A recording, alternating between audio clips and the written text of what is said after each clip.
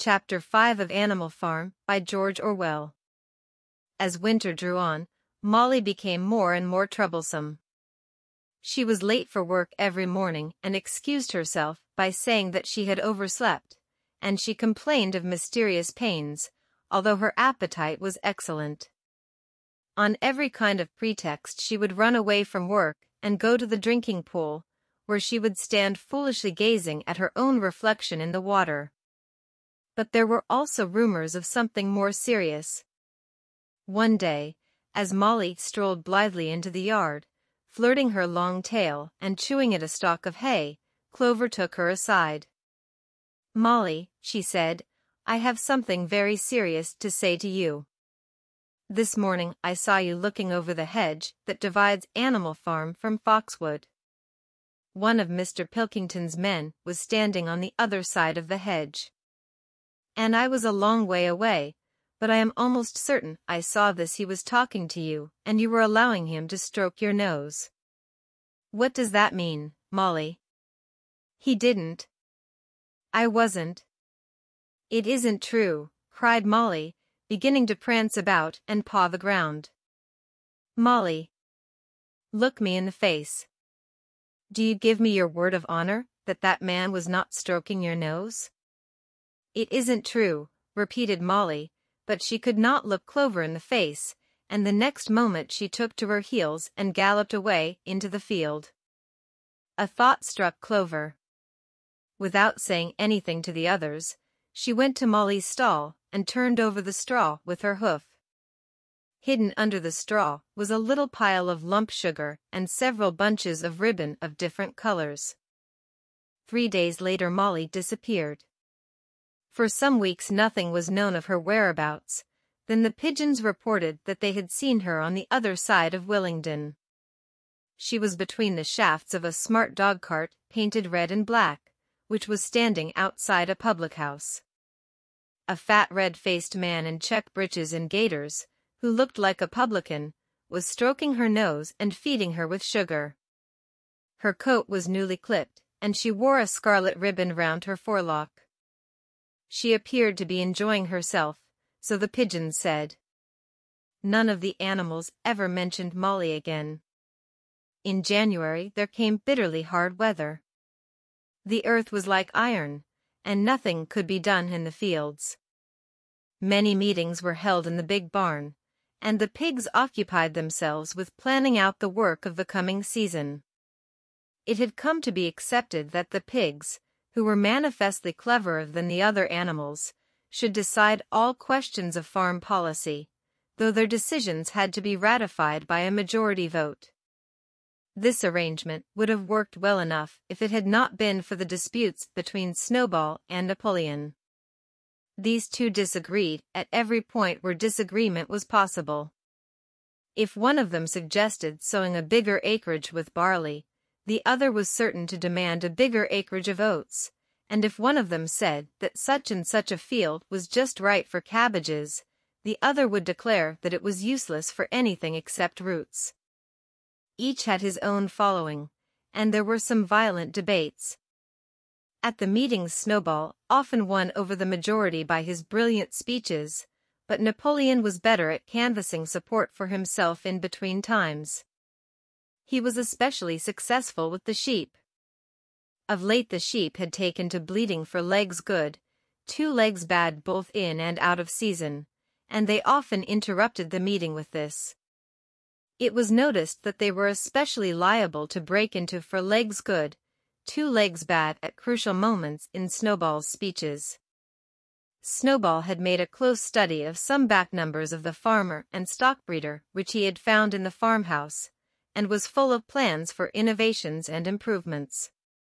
He talked learnedly about field drains, silage, and basic slag, and had worked out a complicated scheme for all the animals to drop their dung directly in the fields, at a different spot every day, to save the labor of cartage. Napoleon produced no schemes of his own, but said quietly that Snowball's would come to nothing, and seemed to be biding his time. But of all their controversies, none was so bitter as the one that took place over the windmill. In the long pasture, Not far from the farm buildings, there was a small knoll which was the highest point on the farm. After surveying the ground, Snowball declared that this was just the place for a windmill, which could be made to operate a dynamo and supply the farm with electrical power. This would light the stalls and warm them in winter, and would also run a circular saw, a chaff cutter, a mangle slicer, and an electric milking machine.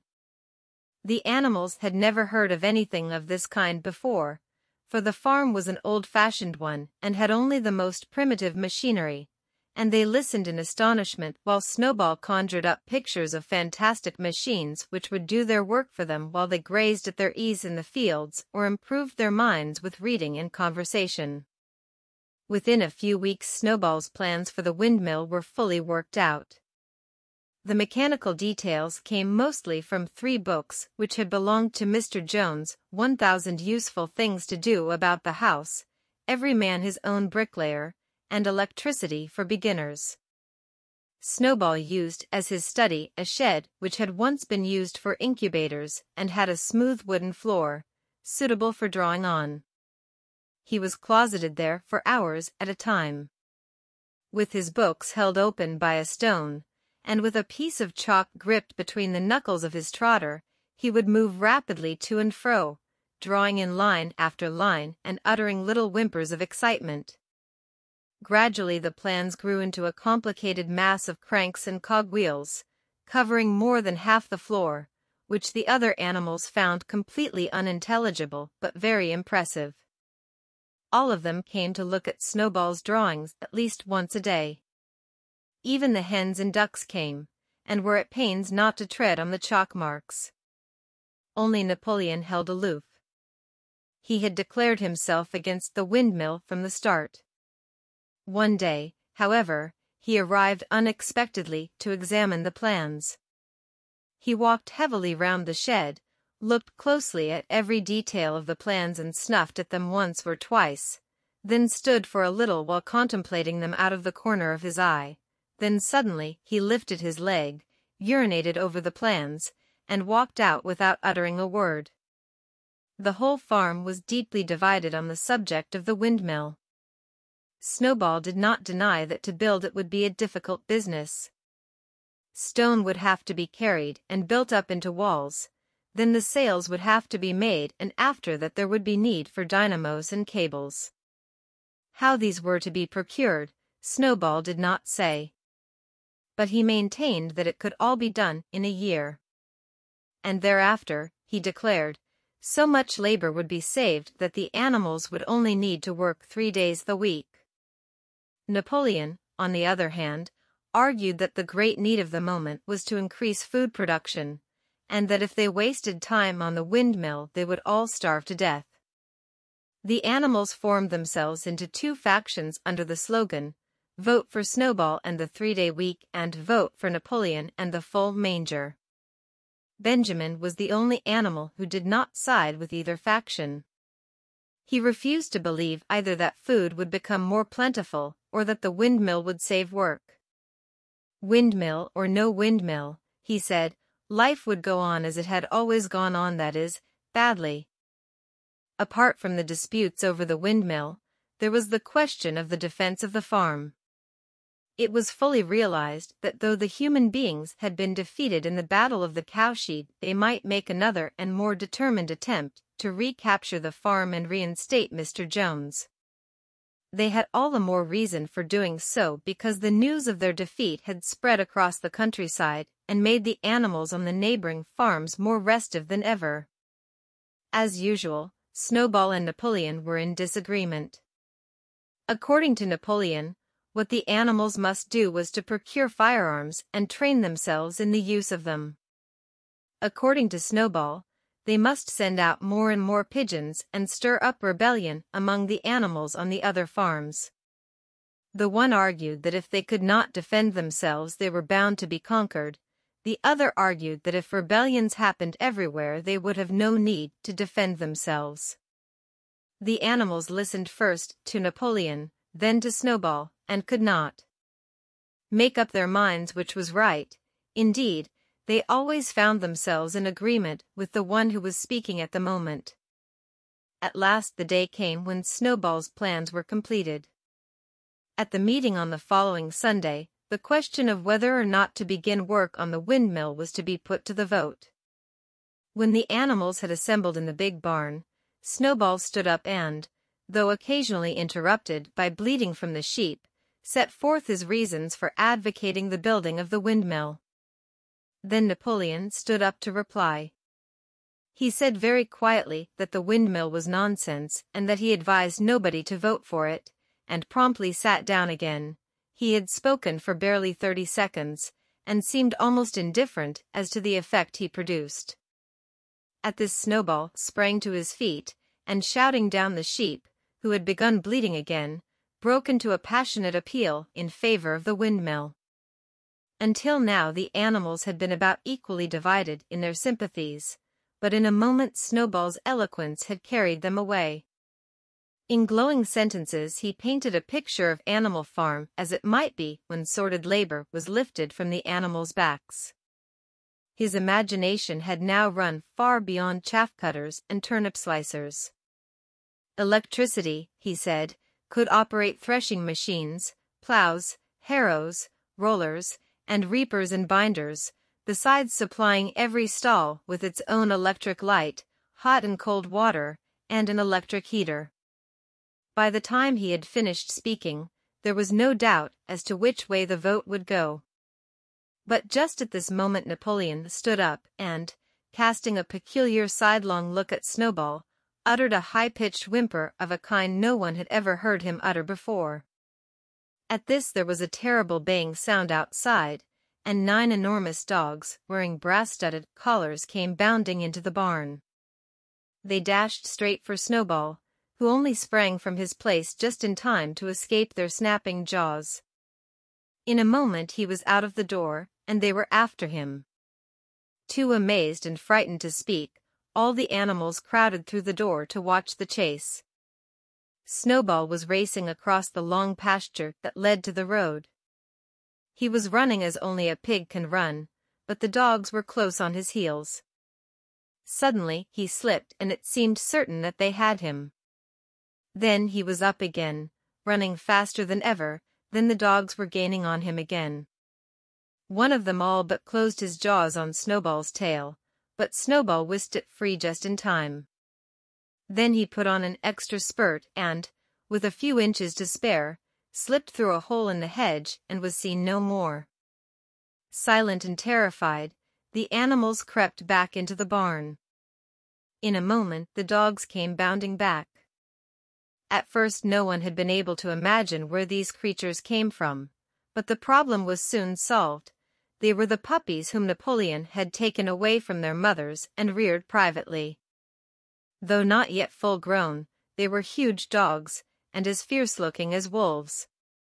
They kept close to Napoleon. It was noticed that they wagged their tails to him in the same way as the other dogs had been used to do to Mr. Jones. Napoleon, with the dogs following him, now mounted on to the raised portion of the floor where Major had previously stood to deliver his speech. He announced that from now on the Sunday morning meetings would come to an end. They were unnecessary, he said, and wasted time. In future all questions relating to the working of the farm would be settled by a special committee of pigs, presided over by himself. These would meet in private and afterwards communicate their decisions to the others. The animals would still assemble on Sunday mornings to salute the flag, sing Beasts of England, and receive their orders for the week, but there would be no more debates. In spite of the shock that Snowball's expulsion had given them, the animals were dismayed by this announcement. Several of them would have protested if they could have found the right arguments. Even Boxer was vaguely troubled. He set his ears back, shook his forelock several times, and tried hard to marshal his thoughts, but in the end he could not think of anything to say. Some of the pigs themselves, however, were more articulate. For young porkers in the front row uttered shrill squeals of disapproval, and all four of them sprang to their feet and began speaking at once. But suddenly the dogs sitting round Napoleon let out deep, menacing growls, and the pigs fell silent and sat down again. Then the sheep broke out into a tremendous bleating of 4 legs good, 2 legs bad, which went on for nearly a quarter of an hour and put an end to any chance of discussion. Afterwards, Squealer was sent round the farm to explain the new arrangement to the others. "Comrades," he said, "I trust that every animal here appreciates the sacrifice that Comrade Napoleon has made in taking this extra labor upon himself. Do not imagine, comrades, that leadership is a pleasure. On the contrary, it is a deep and heavy responsibility.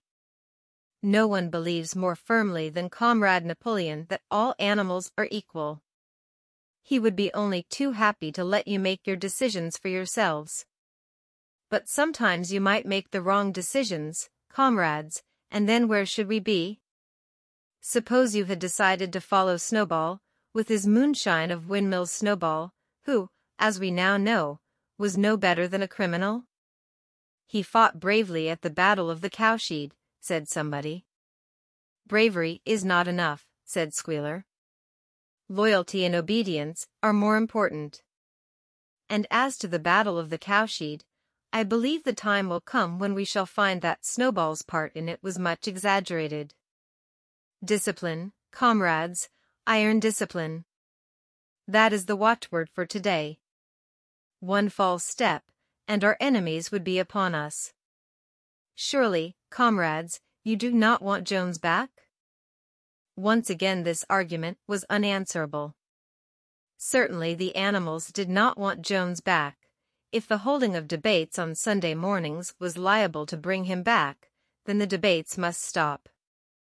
Boxer, who had now had time to think things over, voiced the general feeling by saying, "If Comrade Napoleon says it, it must be right."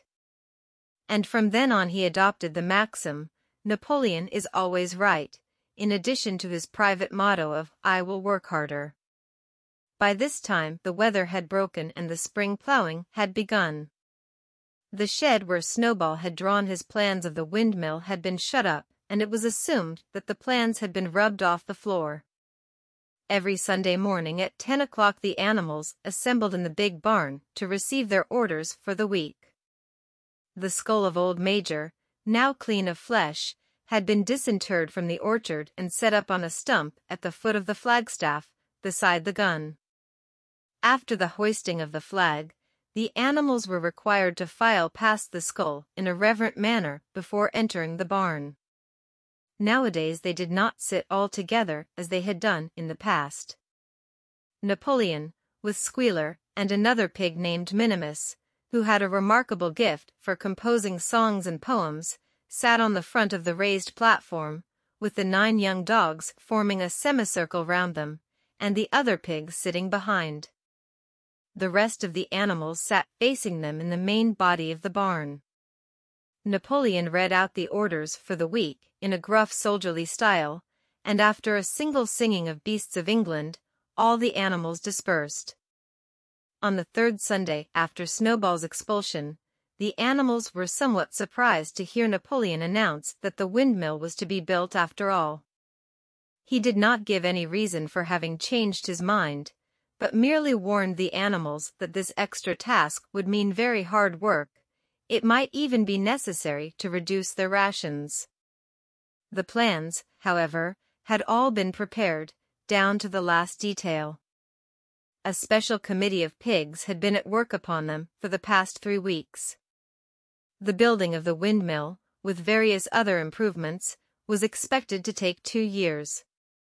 That evening Squealer explained privately to the other animals that Napoleon had never in reality been opposed to the windmill. On the contrary, it was he who had advocated it in the beginning, and the plan which Snowball had drawn on the floor of the incubator shed had actually been stolen from among Napoleon's papers. The windmill was, in fact, Napoleon's own creation. Why, then, asked somebody, had he spoken so strongly against it? Here Squealer looked very sly. That, he said, was Comrade Napoleon's cunning.